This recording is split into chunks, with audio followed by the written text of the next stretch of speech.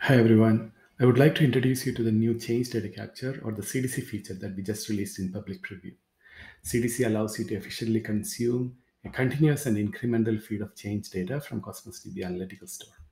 As it's based on Analytical Store, it does not consume your provisioned RUs and it does not affect your transactional workloads. It also comes with inbuilt checkpointing, and so you do not have to maintain your watermarking, etc.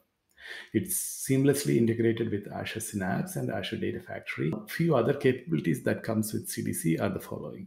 It supports applying filters and projections on the change feed via a source query. So you can specify a source query and say, I want to do change feed only on property 1 and property 10.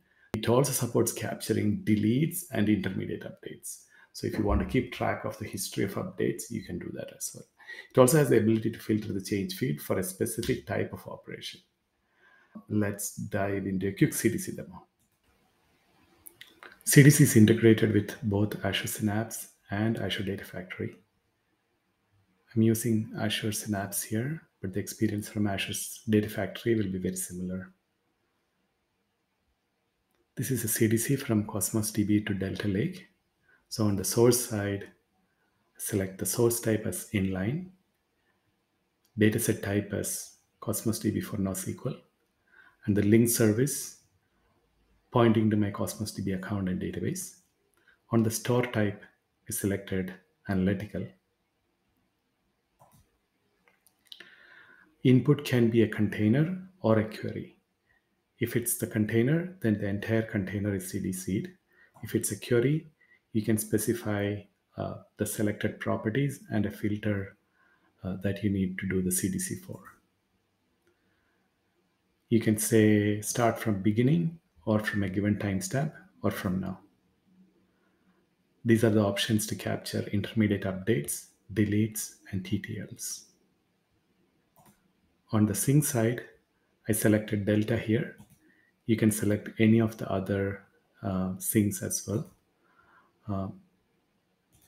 And then here I selected a target folder for Delta files to be written.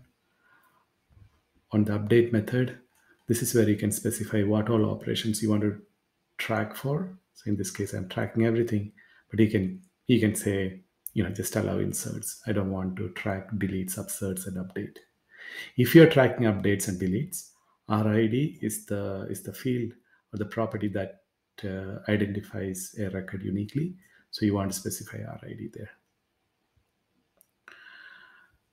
Now, this container here, item container, is an empty container right now. I'm going to ingest some records into this container. So this will ingest 1000 records, sleep for 60 seconds, and then do that 3 times.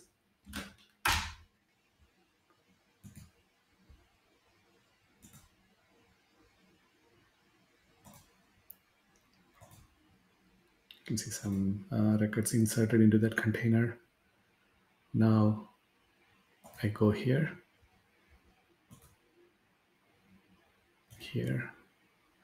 I'm going to schedule this CDC to execute every minute.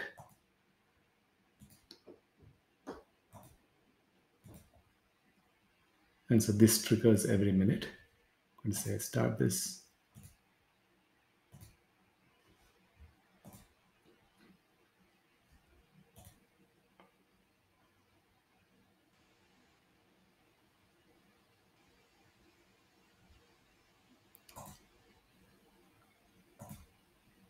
And so if you go here, you can see that it has completed.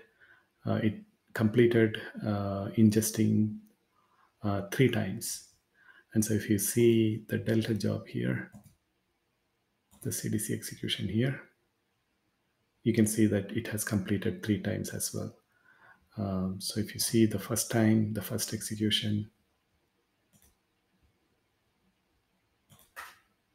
it picked up 1000 record, and in the next 2 executions, it picked up the next 1000 records each. And so if you query the Delta table or the Delta directory here, you should see like 3000 records in here. While that's coming up, I want to select one of the IDs from here.